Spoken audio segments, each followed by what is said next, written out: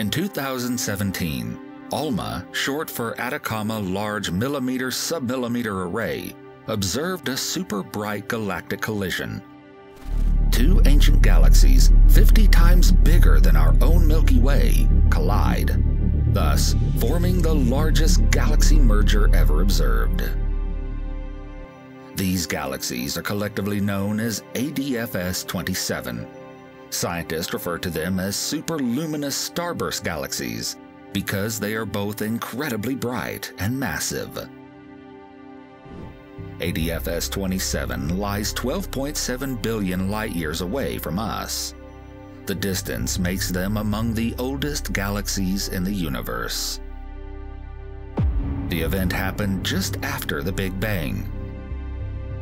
Finding just one hyper-luminous starburst galaxy is pretty rare. Finding two of these remarkable galaxies in such proximity is truly astounding.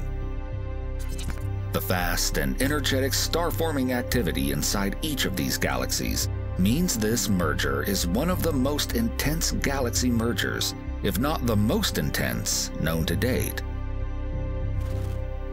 The European Space Agency's Herschel Space Observatory was the first one to spot this cosmic object. However, ALMA made the follow-up observations and revealed amazingly intense regions of star formation. Massive amounts of star-forming materials like gas and dust will be converted into new stars very quickly. Observations show that these two galaxies are producing stars at an extremely fast pace, about 1,000 times faster than our home galaxy. The massive size of these galaxies will trigger the formation of a new galactic core.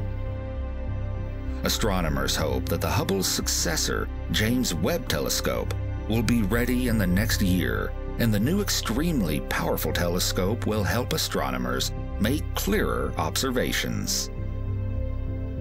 If you like this channel and want to support us, please subscribe and hit the bell icon.